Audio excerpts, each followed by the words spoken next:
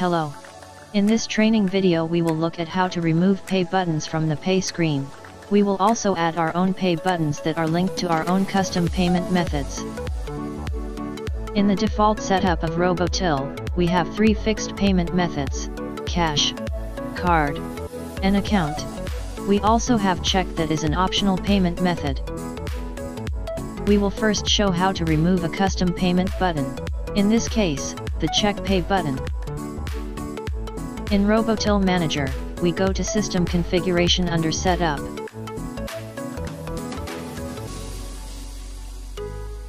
To remove a payment option, and the button that is linked to it, all you need to do is remove the description of the payment method.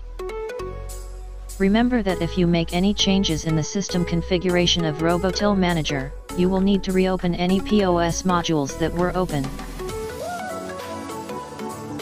You will now notice that the check payment button was successfully removed and we now only have our 3 fixed payment methods.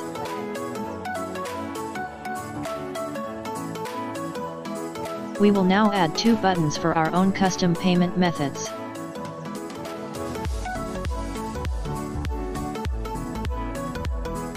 In ROBOTILL Manager, we go to System Configuration under Setup.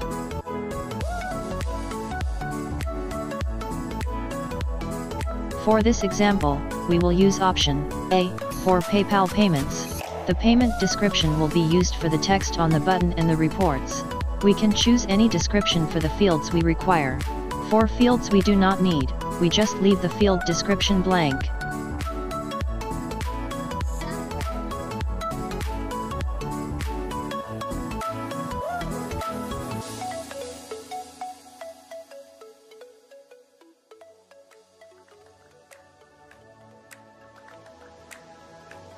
For option B, we will use EFT.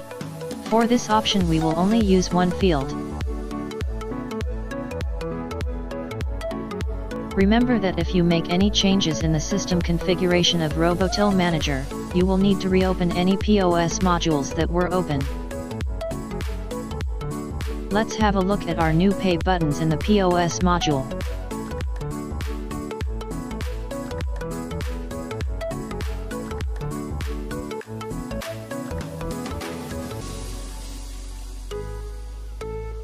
The cashier will be prompted to enter the payment information we required.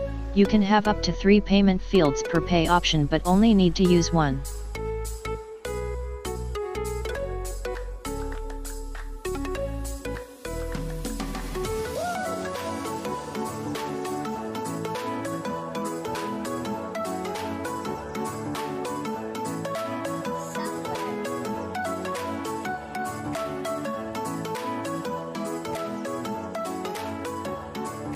The additional payment methods will be added to reports like the cash drawer report.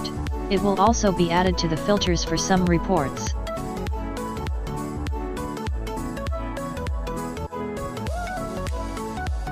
Additional reports will also be added specifically for the payment methods we added. We will be able to export the payment information that was captured by the cashier for each payment. Thank you for watching this video. Please subscribe to the ROBOTILL channel so that you won't miss any upcoming training videos.